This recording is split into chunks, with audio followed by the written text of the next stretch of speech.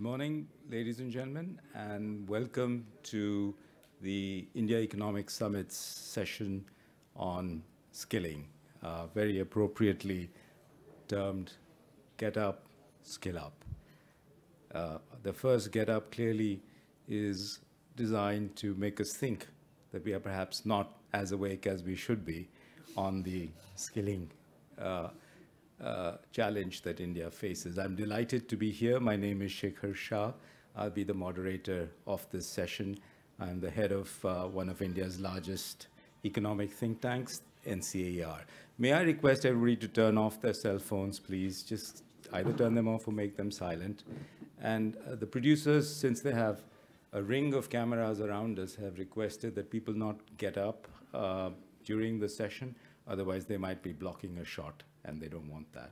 So 2 cautions to you, please. I'm delighted to be here and delighted to have a very distinguished panel with me to talk about the challenges India faces in skilling. To my right is Manish Sisodia, Deputy Chief Minister of Delhi, ardent activist, somebody who started his professional life in journalism with ZTV and with All India Radio, and he is passionate about education as the foundation for a just, transparent, and corruption-free society. Yeah, that's right. I'm also delighted to have Shekhar Sharma, CEO and MD of Axis Bank, one of India's leading private sector banks. She's led the bank since 2009. Prior to that, 30 years, I think, with ICICI, India's largest private sector bank. And she's passionate about the future of jobs in both financial services and how financial services can leverage entrepreneurship, startups, and other ways of creating more jobs in the country. Sergio Picarelli, on my right, is the head of several different countries, including Italy and parts of Asia and India, of the Adecco Group, the world's largest HR solution provider, with experience in over 65 countries, and we are very pleased to have Sergio here. To my left is Ananth Narayanan, CEO of Myntra.com, India's largest e-commerce platform for fashion and lifestyle products. And to my right, extreme right, is Akshay Kothari, MD of LinkedIn. He is the inventor of Pulse, which he did when he was a student at Stanford in electrical engineering, with a nice buyout by LinkedIn, which now puts him in a very different entrepreneurship space. So I'm absolutely delighted to have this distinguished panel. What I'm going to do is request my colleagues to give me a sense of how India should face up to the challenge. And the challenge, very briefly put, is 250 million young people coming into the labor force in about 4 to 5 years. We expect to have to generate 1 million jobs a month for the next 30 years. India will have a working age population of 1 billion by 2050, which is the world's largest labor force that we have seen, larger than China's. And even in 2100, we will be a workforce of 750 million people. So this is a tremendous opportunity, but also a tremendous challenge, because currently we are not equipped to produce the kinds of jobs that can actually productively employ these people. So we have a very large challenge ahead of us, but a tremendous potential to gain the dividend from what we often call the demographic transition in India's population. Most countries in the world that have developed rapidly have done so only when they have made use of this demographic dividend. So with that background and the challenge that we face, I'm going to turn to each of our panelists to give their sense of what are the skills that we need for this future and how are we going to acquire them. Manish Sisodia. Oh, you're starting with me. Thank you. मैं हिंदी में सोचता हूँ तो थोड़ा हिंदी में बात रखने की कोशिश करूँगा मिक्स करके. Skill and you said skill का फ्यूचर क्या है भारत में. सबसे पहले तो हमें सोचना पड़ेगा कि स्किल की हमको हिंदुस्तान में समझ कितनी है. अभी हमें प्रॉब्लम क्या है कि skill, I am sorry those who can't understand in Hindi, because I think in Hindi, so I try to express myself. Maybe Shekhar can help in summarizing. हम लोग जब स्किल पे बात करते हैं तो सबसे बड़ी प्रॉब्लम है कि जो बहुत पढ़े लिखे, बहुत ज़्यादा स्किल पे बात करने वाले हम सब लोग हैं, हम सब लोग कन्फाइंड हैं। स्किल मतलब कारपेंटर, स्किल मतलब वेल्डिंग। और मज़े की बात देखिए कि जब हमने देश में सचिन तेंदुलकर जैसे ब्रांड को यूज़ करके स्किल इंडिया का ऐड बनाया, तो हमने क्या ऐड बनाया, कौन से स्किल को प्रमोट किया? Carpenter. I am not defaming और डिमीनिंग एनीथिंग, लेकिन अगर हम ये सोचते हैं कि स्किल इंडिया का फ्यूचर है, स्किल हमें अपने 10th क्लास या 12th क्लास से निकलने वाले हर बच्चे के अंदर कोई ना कोई स्किल डालना है, so we can't ask each and every parent in this country to send his or her, I mean, a son or daughter for becoming a carpenter or a welder. वो हॉस्पिटलिटी के business में भी जा सकता है, वो retail के में भी जा सकता है। हमें अगर वो अमेजन शॉप जैसा कोई एंटरप्रेन्योरशिप कर सकता है, तो अमेजन डिलीवरी बॉय भी बन सकता है। हमें वहाँ उसका पूरा विज़न क्लियर करना पड़ेगा। अभी as a nation, as a society, मुझे लगता है कि स्किल को लेके हमारा अपना विज़न क्लियर नहीं है। हमें कंफ्यूज सोसाइटी है स्किल को लेके, और उसकी वजह से कभी हम उसको ITI बोलते हैं, कभी हम उसको पॉलिटेक्निक बोलते हैं, कभी हम वोकेशनल बोलते हैं, कभी हम सर्टिफिकेट कोर्स बोलते हैं।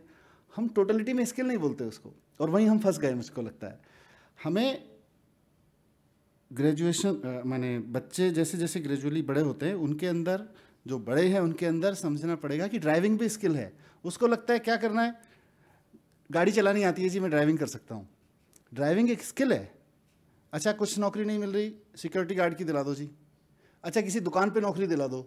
रिटेल शॉप एक स्किल है, किसी रेस्टोरेंट में लगवा दो। हॉस्पिटलिटी या वेटर के रूप में काम करना एक स्किल है। आप बात करो इस कमरे से बाहर निकल के लोगों से, वो वेटर का स्किल क्या होता है जी? वो तो वेटर की तो नौकरी है। तो वेटर होना एक स्किल हो सकता है। आपको हॉस्पिटलिटी के बिजनेस में, फाइनेंस और इन सब की तो हम आगे की बात करते हैं, बट ये छोटी छोटी चीज़ें स्किल हो सकती हैं। इसको लेके हमने clarity as a nation buildup करने की कोशिश नहीं की, और मुझे लगता है उस कम्युनिकेशन की वॉर में हम लोग बहुत पीछे हैं, कम्युनिकेशन में बहुत पीछे हैं अभी। और जब हम स्किल इंडिया की बात करें, स्किल के फ्यूचर की बात करें, तो उस पर हमको बहुत ज़ोर दे के बात करनी पड़ेगी, और सबको सोचना पड़ेगा। इस कमरे में बैठे हुए लोगों से भी मैं बात करूं कि आंख बंद करके सोचिए कि 5 साल बाद के 10 स्किल्स क्या हो सकते हैं जो आज नहीं एग्जिस्ट करते हैं। शायद हमें प्रैक्टिस नहीं है सोचने की।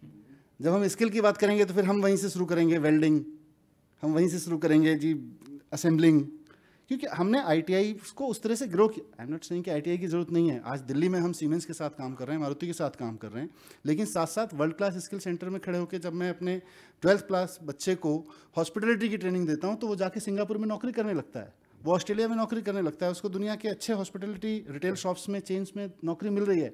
वो भी स्किल हो सकता है।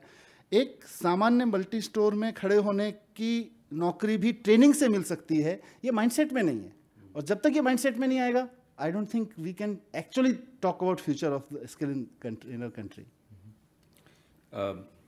So the only person on the panel who may not have understood Manish fully is Sergio, but since Hindi is so much about using your hands, and so is Italian, I'm sure you understood every word that he said. The passion that he shows. Right, but essentially saying that really skills cannot be thought of just as the traditional ones of welding and carpentry, but we have to think about the new skills, the new era, the new world in front of us. That actually leads us directly into perhaps what's at the forefront in terms of innovation in skilling, and that's financial services. And Shikha, what's your take on this? So let me just go back to your starting point on the need for jobs and where jobs might come in the future and where jobs might go away. So if we just look at the last 5 years and see what's been happening, what we're seeing clearly is that agriculture is giving up jobs, right?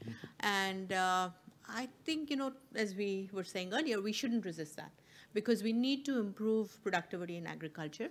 And if we have to do that, then we have to see agriculture grow without jobs. So how are we going to go and substitute those jobs, and where that might come from? I think if we look at the different segments, manufacturing, we've been creating jobs, but at a very slow pace. So relative to GDP growth of manufacturing, job creation has been slower. And I think, if I look forward, then given everything that's happening with robotics and all of that, manufacturing is also likely to become more and more capital intensive and less employment intensive. But having said that, I think markets are going to become important, and given that India is such a large market, and if 3D printing and some of the stuff comes in, then there can be a case for local-oriented manufacturing, which could end up creating jobs. But with IT and, where have jobs gotten created in the last 5 years? I think IT BPO has been a big source of job creation. Textiles has been, but has slowed down because some of the export problems that we've had in the textile sector. Hopefully, with the initiatives that policy has taken, and especially if we get more labor flexibility, textiles and leather could actually become a source of growth in the future. IT and BPO, automation is going to come in and take away some of the jobs that IT and BPO has created in the last few years. But equally, I think it's going to generate a lot more jobs. Because if we look at the future and we say data, machine learning are going to be key themes, then India has that basic skill set of data, maths, programming, and we can leverage that to become the next big hub of providing those services globally, provided we have digital infrastructure and we make sure that we are best in class as far as cybersecurity is concerned. So I think those are the two pieces of infrastructure that are needed to make that happen. The third thing where I think India has a natural advantage, which has probably not been fully tapped yet, is tourism, including health tourism. So if we look at the number of tourists India attracts relative to what South Africa attracts or Thailand attracts, it attracts basically the same number as Thailand, which is surprising given how small that country is and the kind of tourist destinations we can provide. So what do we need to get that done? I think the government may or may not have articulated it as sharply, but is actually doing a lot of things which can help tourism. So the whole Swachh Bharat, you need cleanliness, you need infrastructure, you need airports, airlines, transportation to make infrastructure happen, to make tourism happen. And on the healthcare front, again, we do get medical tourism, so we know that there is a case for that, but we don't get enough medical tourism from countries like Japan and Europe, which could be large markets for medical tourism, given that they have an aging population and cost of medical delivery is high there. And India has a natural advantage in terms of Ayurveda, yoga, alternate medicine, plus good medical capability. So I think from an opportunity perspective, that is, again, a very large opportunity. So IT, BPO, and tourism, healthcare, I think are large opportunities, and India is doing a bunch of stuff around both of those right now, but maybe a sharper focus to make sure that we focus on jobs there would help. From a banking perspective, we clearly see that, with data and automation, banking is going to become less employment intensive going forward.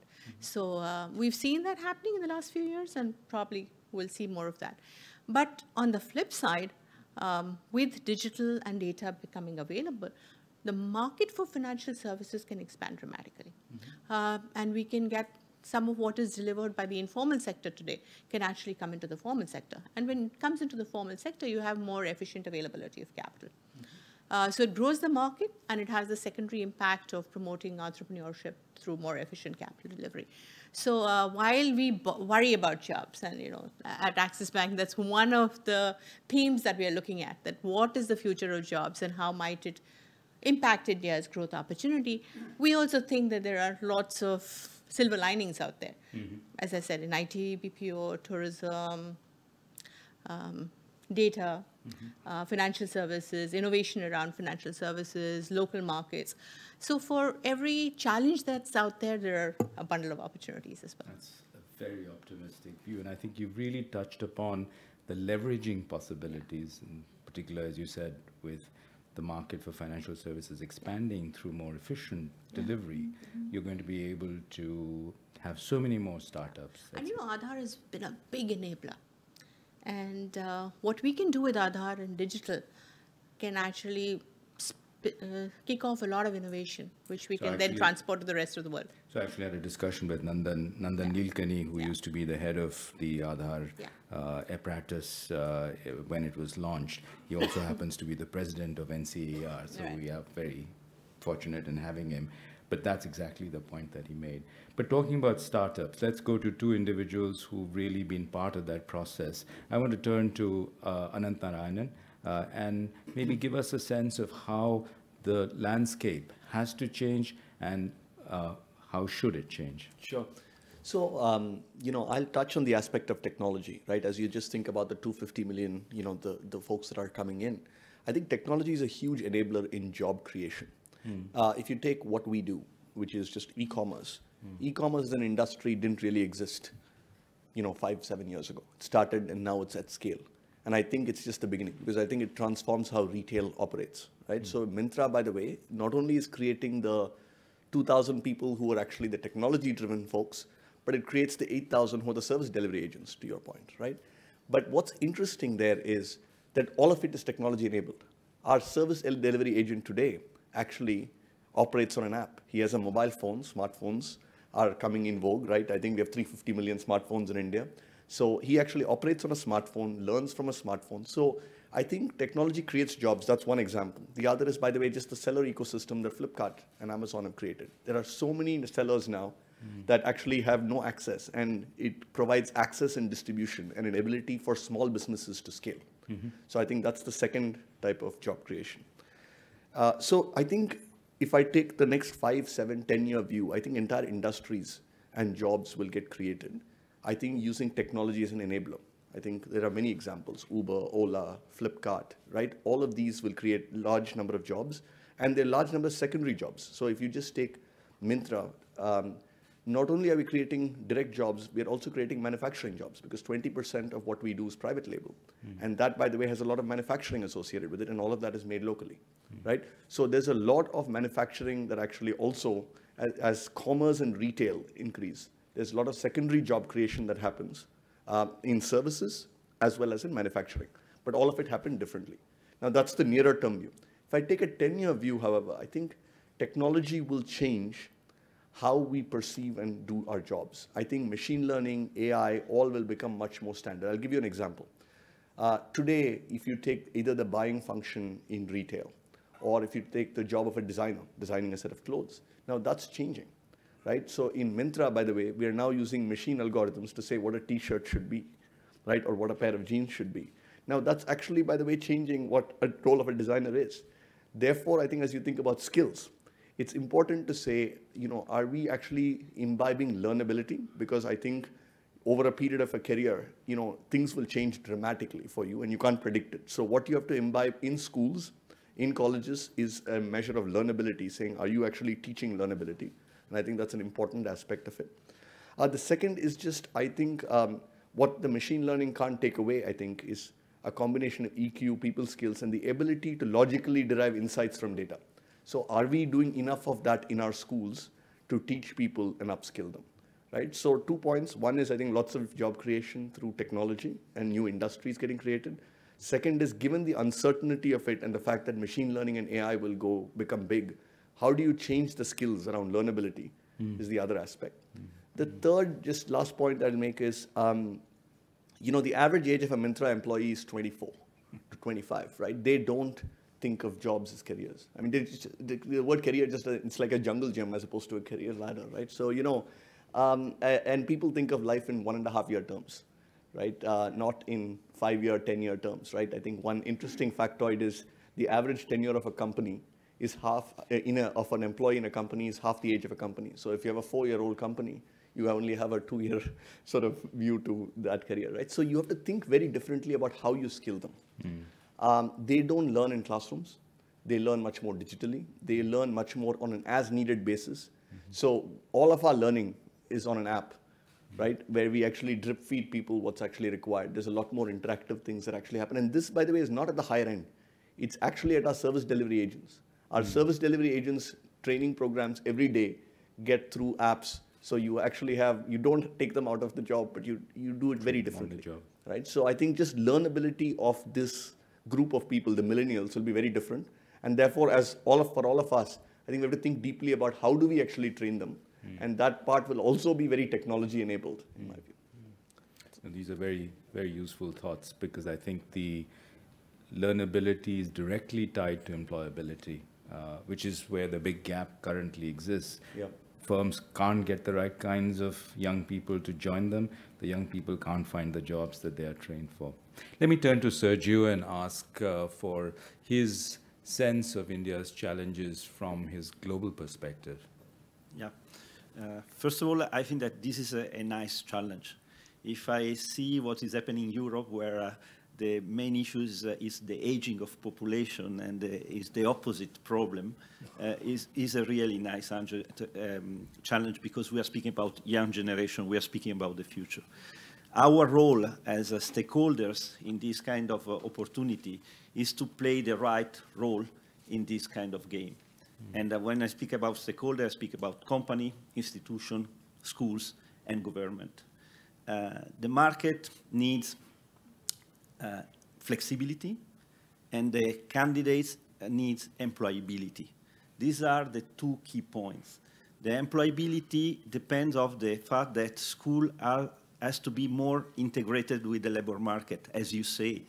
The distance today, and this is not related just to India, this is everywhere the same point, the distance between the schools, the education, and the labor market is becoming bigger. And with this, exactly what you say, in the next 10 years, probably there will be 60% of the job that we don't know today what will be. And the development of the digital is a clear example. 3 years ago, 5 years ago, probably automotive engineers was looking for a job in a car company. Today, the main competitor of car company is Google, you know, and this is the reality. So the employability is a key fact for granting to the young generation the future. And we have to play the role as a company, as school. More collaboration, more clarity, more understanding of what is happening in the labor market from all these stakeholders. The other point is the flexibility. The competitiveness of India today is mainly based on the cost of the labor market. But if we see the history of all the big development, and when I speak big development, I'm not speaking about the size of the big development in India, but other experience. And we come back to 25 years ago, what's happening in Eastern Europe, for example. Again, smaller dimension respect India, but the same concept was that all the companies were moving there for the cost of the labor. But the cost of the labor, by definition, will increase. So the flexibility is the right point for granting competitiveness of the company and of the countries. And how we can work on this is part of the government to grant flexibility. And when I speak about flexibility, being part of the major staffing company in the world, I'm not speaking about only the opportunity for company to be flexible in terms of workforce, but to grant equal treatment of payment for the salary of the flexible workforce. Mm-hmm. We are working in all the countries for having the equal treatment of salary for the flexible workforce and the permanent person. So what we call in Italy was the flex security, flexibility for companies, security for people and for the workers. This point is the key point. The other point that is important related to the development and the, for candidates is related to the training, to the skill up, okay? How we can skill up. And again, all the stakeholders can play a key role in these sectors. As an example, in Italy, in most of the European countries, the government, when it was regulating the flexible workforce and the labor market, was obliging companies like Adecco to spend a percentage of the salary of the people in training, okay? Not keeping the salary from the people, but adding to the salary a training. And this is a mandatory part.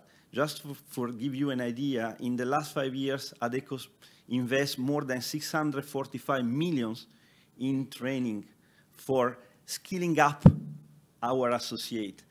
Clearly, we are a private company. We have an objective for doing that, but we are helping to skill up the candidates and to grant more employability to that. So these are the key words. The other point that could be interesting is related to the black market, the black labor market or gray labor market. That is a real competitor for granting competitiveness in the countries. You know, company, they like to have very transparent and clear labor legislation. And company like Adecco, staffing companies, all the sectors, is granting to clean up this kind of potential risk. And the other point, just for giving you an example, in India we have 100,000 associate workers every day that we delegate in our client, and we don't pay these people through check or cash. We are just paying through bank account. So we are opening bank account. And when you open bank account, technically you can track everything. And this is the role that we play for helping the employability and the security of the workers. Sure. Well, that's a very useful perspective. Flexibility as well as employability, and narrowing the gap between the school and the workforce. Akshay, as I think you're the youngest on this panel, but obviously with a lot of punch in having got to where you have to. Either your personal experience or LinkedIn being one of the world's largest platforms for the meeting place of skills and jobs. What's your take? Yeah, so a lot of really amazing things have been covered. I'll start with the personal story, I think. So I was born and brought up in Ahmedabad, and I left about 13 years ago to go to the US to study, to kind of pursue my college education. And I just moved back this year to head LinkedIn in India. And because I was gone for so long, I figured it would be a good opportunity to just reconnect with the country. Because I was trying to build products for India, I decided to kind of go on a trip across India, and the team decided to do a research trip. You know, we went to Nasik in the west, we went to Meerut, not too far from here, we went to Durgapur in the east, and we went to Devangir in the south. And the idea was to just go out there and meet college students. And it wasn't to convince them to join LinkedIn, it was just to go out there and observe and experience how they lived, how they spend their time in colleges, and how they got their first job. And as I was talking to these college students, to me, it felt like a Swadesh movie-like moment, where I truly understood the gravity of the problem this country faces. A lot of these college students have spent all of their family's fortunes for getting a college degree, but are now struggling to get a job. And the thing is, it's not just them. It's not just the college students I met. India's producing 8 million college graduates every year, and there's been studies which have shown that more than half of them are unemployable. And so I think, to me, I think that was an eye-opener. And I think if you extend that to some of the new programs we've launched with Skills India, I think although it's a step in the right direction, I think if you actually talk to all the people who got skilled, I think most of them will tell you that they're actually having a tough problem getting a gig or getting an opportunity. And then it's the people in this room, we all actually have a job. And there's a study that came out this week that said, the World Bank report said that 69% of jobs in India are threatened by automation. And so I'm sorry to start this morning on an ominous note, but we have a problem where college students are getting a college degree but not getting a job. People are getting skilled but not getting a gig. And then people who actually have jobs are now threatened by automation. Having said that, there have been some really encouraging things I've seen in the last couple of months. So I think kind of building on what Ananth was saying in terms of technology, I think we built a platform that we launched about 3 weeks ago called Placements. And the whole idea of Placements was to really democratize opportunity for all college students in India. And so the idea is that it's an online assessment test that people can take on Placements. And whether you're a college student in IIT Delhi or whether you're a college student in the most interior parts of India, in Bihar or Assam or wherever, you can take the same standardized test, and that test connects you to thousands of openings that exist in companies like Samsung, Amazon, HCL, and a bunch of others, right? And so in 3 weeks, we've gotten 2.5 lakhs applications. And I can't wait for the next couple of weeks to find out like some of the people who live in the remote parts of India actually getting the best jobs that are available in this country, right? So that's one. Secondly, I think we're now actually engaging in a very meaningful dialogue with the government because LinkedIn actually sees, on a daily basis, LinkedIn India has about 500,000 active jobs. So we actually have a pretty good view of where the demand side looks like, where the jobs exist. And so we can really help the governments, city governments or state governments, really help figure out for that state, how should they be thinking about skilling their people? Where are the jobs for that state? And how can they be figuring out that the skilling program is in the right direction, to Manish's point as well. And then finally, I think the most amazing thing that's happening in this country is that more and more people are actually have broadband internet connection on their fingertips. And so the idea that you can now access learning content wherever you are, LinkedIn has a learning program with the acquisition of Lynda, but actually there's some amazing platforms like Coursera, Udacity, that people can really tap into and really be thinking about upskilling every day so that they're prepared for future jobs is going to be a game changer, right? So in summary, I think to me, I think the college degree is not an end. I think skilling is also not an end. I think these are all means to an opportunity where people can have stable jobs. And so imagine a world where, imagine a world where companies are working closely with the colleges and vocational institutes to really drive a curriculum that can help them actually employ the right people. I think that can truly transform the Indian economy. And that's kind of what we're focused on as well. I'm just pausing to think about the potential that you've laid out for digital, not just crowding out jobs, but transforming the way in which young people relate to the workforce and to employment opportunities. And it goes to Ananth's point about learnability, that if in schools we can actually build that kind of learnability rather than learning by rote and passing to curriculum requirements, then we have an agile workforce that is able precisely to take advantage of the opportunities that we've been talking about. Manish, I'm going to go back to you for just a minute and ask in particular, how is Delhi government thinking about these kinds of opportunities? I think in last 1.5 years, I've been trying to focus on learnability because many times I find that we teach and just teach. We don't make them learn. Sometimes we make them learn, but just make them learn. There is no learnability because it's an entirely different skill that we need in every human being. And that's why we are lacking in our schools, in our skills training centers, engineering centers, everywhere, and in our policies as a leader, if I say. I was just thinking while hearing them that very common skill that's needed around us is पूजा पाठ का skill. Everybody needs, हम सब लोग कम से कम हिंदुस्तान में इस तरह के जीते हैं कि हमारे अगर नौकरी में पहली नौकरी के बाद मोटरसाइकिल लेता है लड़का, उसके लिए भी एक पंडित चाहिए उसका शुरुआत करने के लिए.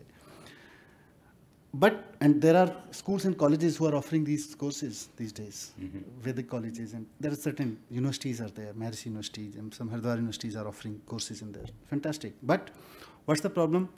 Learning, either teaching or learning is there, some part of learning, but learnability is not there. I heard some of the pandits are now being more innovative based on their learnability. वो लोग क्योंकि दिल्ली जैसे शहर में अब आप अपने घर में हवन कुंड नहीं रखते हो, आपको पता नहीं दूब घास कहाँ से मिलेगी, आपको कच्चा दूध कहाँ से मिलेगा. So they offer the package. I heard while coming here, I heard about a Pandit ji who offers the space also. बोले आपको अपना घर गंदा करने की जरूरत नहीं है, मैं 20-25 लोगों का हवन अपने ही करा दूंगा, एक संस्कार अपने ही करा दूंगा. This is the learnability because एक बड़ी चीज़ जो सब लोगों से मुझे निकल के समझ में आ रही है, I noted it, कि अभी हम मार्केट और हम जब जॉब्स की बात करते हैं, स्किल ट्रेनिंग की बात करते हैं, वी टॉक अबाउट मार्केट. हमारे इस थिंकिंग पैटर्न से सोसाइटी गायब है. बिकॉज नीड तो सोसाइटी में. आज बच्चा पढ़ना चाहता है, फैमिली बाहर जाना चाहती है तो घिच घिच करके मार्केटिंग की जगह घूमना चाहती है. तो हियर द कंपनीज जो उसको कहती हैं अच्छा तुम घूमो एंजॉय करो, हम आपको डेली नीड्स जो हैं घर डिलीवर करा देंगे. So this is understanding of society. It's not market, it's society. आप सोसाइटी को समझ रहे हैं, उसकी ज़रूरत को समझ रहे हैं, उसमें से जॉब क्रिएट कर रहे हैं. उसमें से जॉब निकालने की कोशिश कर रहे हैं. मैं एक छोटा सा डेटा आपके सामने रखना चाहता हूँ, बिकॉज अभी हमारी सारी बातचीत एक एक्सट्रीम से शुरू होती है, जॉब्स, मार्केट, फ्यूचर, स्किल का फ्यूचर क्या है. एक दूसरा मैं आपके सामने डेटा के साथ रखना चाहता हूँ. दिल्ली के स्कूल से, I think you gave some figure about national, Delhi के स्कूल से हर साल 2.5 लाख बच्चे पास आउट होते हैं स्कूल से, ओनली स्कूल्स. और उन 2.5 लाख बच्चों में से जब हम उनसे बात करते हैं आपको कहाँ जाना है, everybody want admission in DU और DTU और ITI, I mean IIT and all big shorts institutes. उसके बाद इन सारा मिला के हमारे पास में 1,10,000 की सीट्स हैं इनटेक, सारा मिला के, including my ITIs and all. अब बाकी के 1,40,000 बच्चों को कहाँ लेके जाऊँ? उनको हम कोई ट्रेनिंग दे देंगे. In last I wind up in one of the example, उनको कहीं भेज देते हैं हम, कोई छोटी मोटी शकरपुर में ट्रेनिंग के लिए भेज दिया, कहीं भेज दिया. मैं एक अपनी ITI में ट्रेनिंग के लिए गया, विजिट के लिए गया. वहाँ I found very young energetic guys assembling LED bulbs with full confidence. हम इतना कर सकते हैं, दिन में इतना प्रोडक्शन कर सकते हैं. I said what are you doing with that? हमने सब बस ओपन किया हुआ है, anybody can come and by us, और हमारी गारंटी है कि कोई हम खराब हो जाएगा तो हम वापस यहाँ से रिप्लेस कर देंगे. सो I said Diwali is next door, why don't you market it? So that element of value addition, जो मैंने पंडित के एग्जांपल में बोला, जो IT के वैल्यू एडिशन नहीं है. हम अगर कोई स्किल सिखा रहे हैं तो स्किल सिखा के छोड़ दे रहे हैं. उसका वैल्यू एडिशन कैसे करना है उसमें, और सोसाइटी से कैसे जोड़ना है, वो लिंक खत्म हो जाता है. वो लर्नेबिलिटी है, उसको अगर हम किसी तरह से इंश्योर कर लें, and we are trying to do it. Excellent.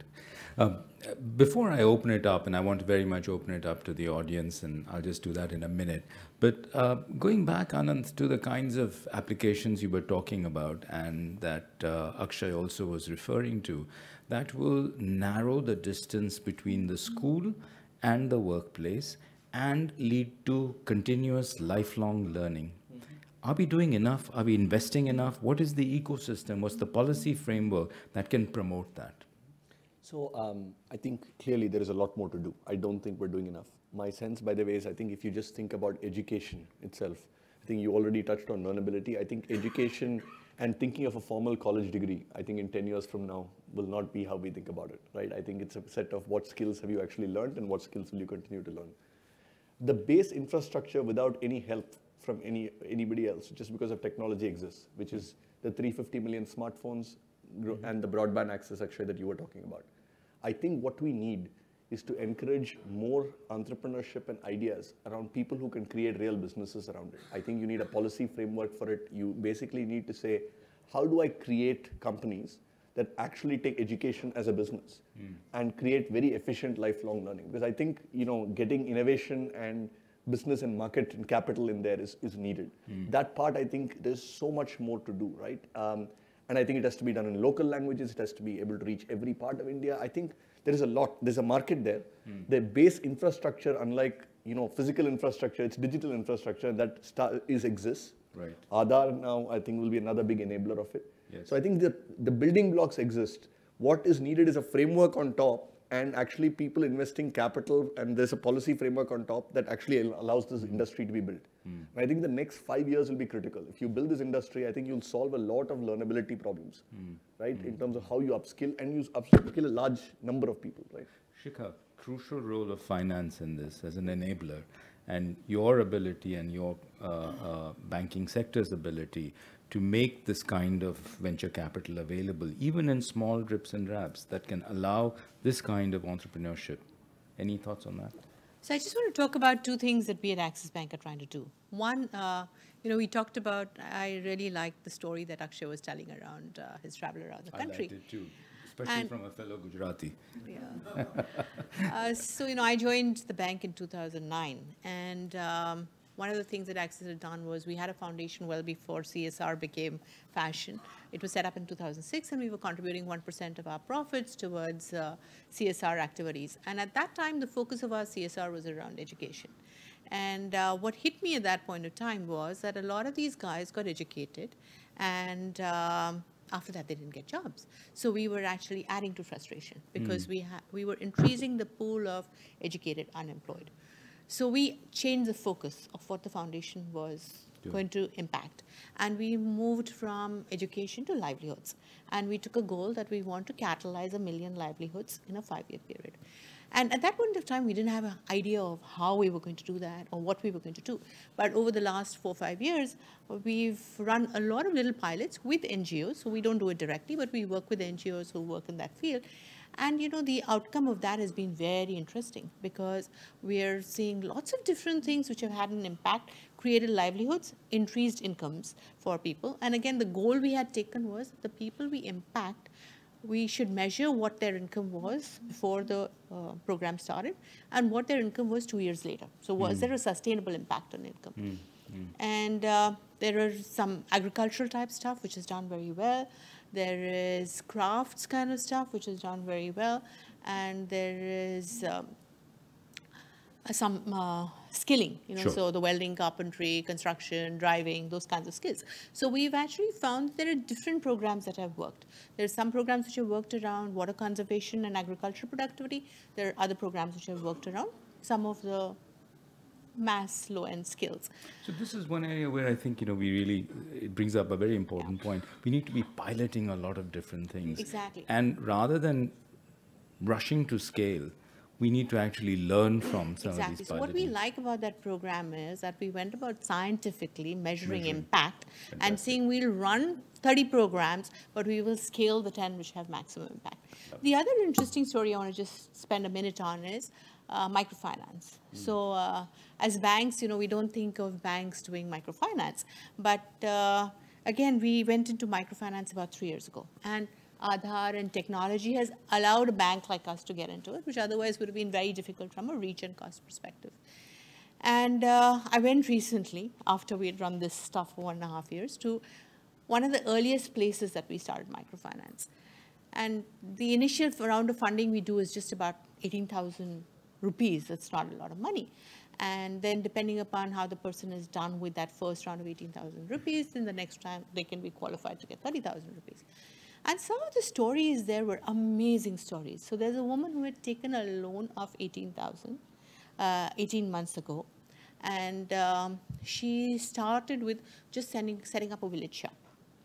And that village shop did well. And then she set up a sewing machine to start to do sewing because that was the other need of the village. And then with that, she started doing tailoring classes. And then she said, lots of marriages and people are getting aspirational. So she started a beauty parlor. And today she earns 35,000 rupees a month. So really and this was within 18,000. So, and she's graduated into becoming the next higher level of borrower. What it's done is not just graduated her, but she's a role model then for the village and the villages around. Sure. And there are lots of other women who want to come and follow that. So I liked what Mr. Sisodia was saying, that look, one of the ways to change society is, are we creating the right role models? So how do we go out there and change some of this issue around learnability, entrepreneurship? Can we just create a whole lot of new role models? Lots of people say, how has ICICI brought so many women into financial services? You have 1 or 2 role models and then a lot of others follow through. So I think just put out there the 10, 15 role models based on what we think are going to be the jobs of the future and the entrepreneurship capabilities of the future. And the other thing I liked about what Akshay said was democratize opportunities. I think that helps us to take advantage of our demographic dividend, which can otherwise become a curse. So if we have those people, we have to make sure we marry them well to the opportunities. Actually, hold your horses just now, because I want to bring the audience in. I think it's high time we actually engage with them. They've been sitting patiently, and I have so many hands up. So the rules of the game. No long-winded comments, please. Just, very quick. Please identify yourself. I don't know if you need microphones or if they have other kinds of apparatus in the room. I'm going to start with this gentleman here on my extreme right, and less than a minute, please. Yeah, my name is Devendra Jani. I'm a global shaper. Traditionally in India, kids at the age of 6 or 7 knew how to do work with their parents doing the same, how a furnace works as a goldsmith, do welding and stuff. But our Indian education today, which is a copy of the Western education, completely drains your mind till you are 17 or 18. Don't teach you any skill, teaches you how to sit and do a job. And then they have a very big question, what I do after my 10th grade, because I haven't acquired any skill. And unfortunately, it's a mindset that you're only supposed to acquire skill if you score less in your 10th grade, or you're supposed to do all the carpentry or other stuff, only if you don't study well. Can we have in our education curriculum skill building at the very age when the kids get into school, so that they know what are the options right from the early age, as well as the skill building starts while they have the learning capabilities in their initial age? Okay, all right. I just want to make sure that I'm geographically correct. But let me start with the lady on the extreme. Oh, I see. Do you count yourselves amongst them? I see. Please, I'll come to you in a second. So I'm Renu. I head Gruha in India, which is a bathroom fittings company. Our biggest challenge is around plumbing, because I relate to what you said. Very briefly, you know, we've been talking about demand and supply gap. We're talking about digital disruption. We're talking about placements. So we are assuming a basic level of education, and we are also assuming that people are digitally savvy. I'm talking of a shorter term, let's say a decade from now.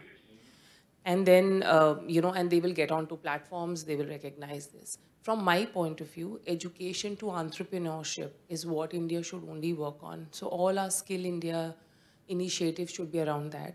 Carpentry, plumbing, puja, whatever. I mean, it has to give those thoughts, so I'm just adding on so you can answer together, that what are we doing to ensure that each child learns as he goes along, and then he or she makes a choice later about a profession which may not be a job at a corporate.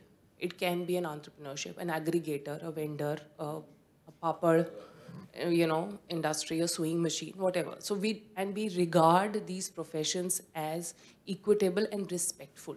I think that's a societal change we need to do. Thank you very much. I think it's a very profound thought. The gentleman here in the center, please identify yourself. I'm glad. I was going to say that you should all introduce ourselves. I'm Madhur Bajaj. I'm Vice Chairman of Bajaj Auto. Just like in business, we decide our capacity building, how many vehicles to make, etc., based on the demand. And we take into consideration segments where we are not, so we're going to make a new model, so we create that much more capacity. Similarly, why can't we have an integrated package where we say that, okay, where will the demand either come from, be created, it's there. Tourism, for example, is a new demand job creator. As many foreign tourists come here which visit Eiffel Tower, 8 million, okay. I mean, it's tremendous potential.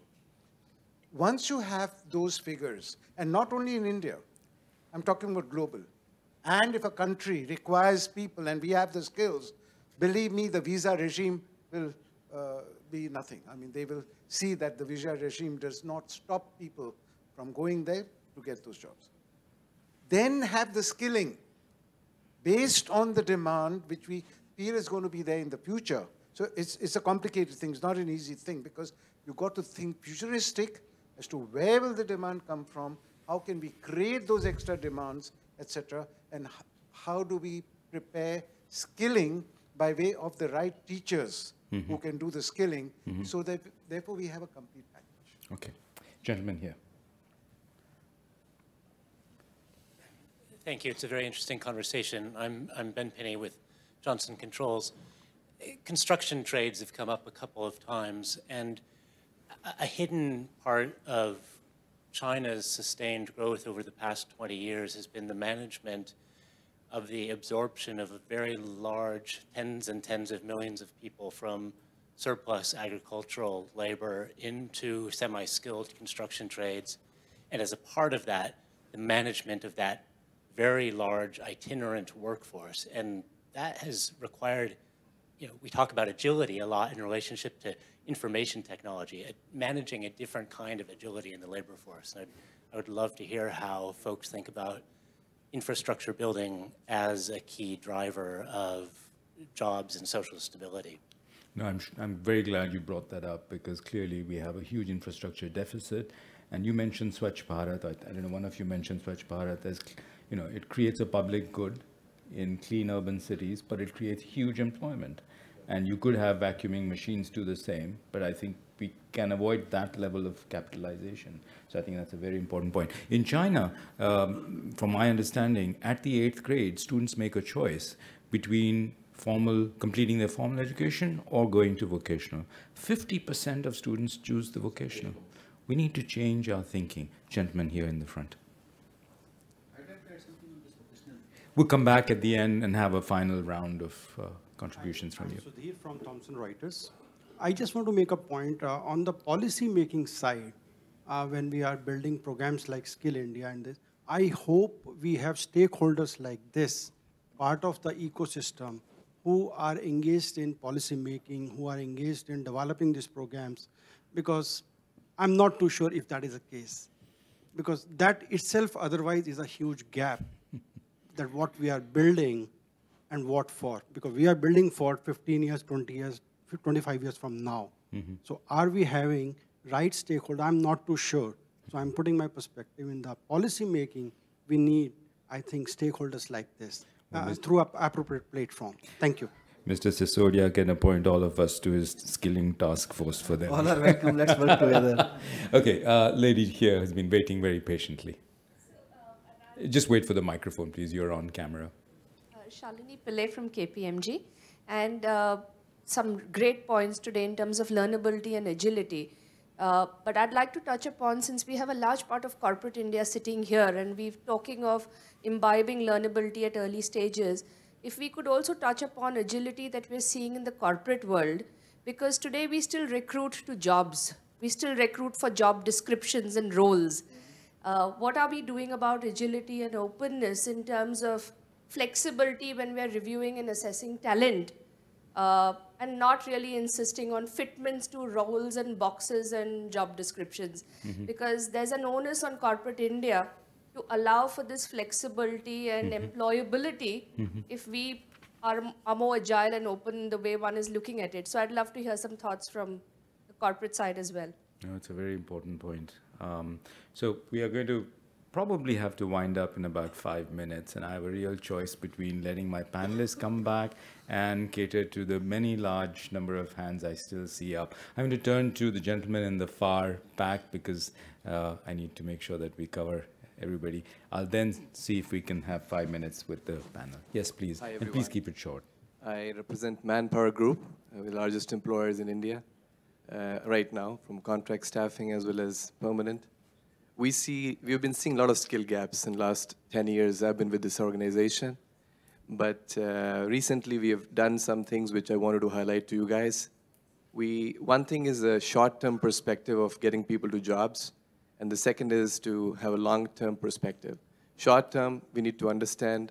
I addressed NSTC a few days back, and we had a National Skill Development Yes, Council. yes. And we also understood that whatever trainings we are doing are really not the right, kind of creating the skill sets to the jobs and demand that we see. So we proposed some short-term skilling initiatives, which we have recently done in Bangalore. We have established our own skilling academy there in collaboration with the university. You will not believe me, 97% success rate and 1,000 kids on the job in 4 months, full-time employment with us. Fantastic. And 55% diversity. This we did with a client-committed approach. As I heard some of the friends from corporate India, they all know what they want. And if they all, as you said, in the policy making, they're all together, and they give the demands to all the people, I think that'll be a great thing to do. Thank you very much. I'm now going to have to cut out the questions from the audience. I'm so sorry I have to do that, but I think we have to give our panelists. So I'm going to go back in reverse order and start with Akshay. About just... Well, you've heard a lot of questions. You wanted to come in. There's a lot of interesting ideas.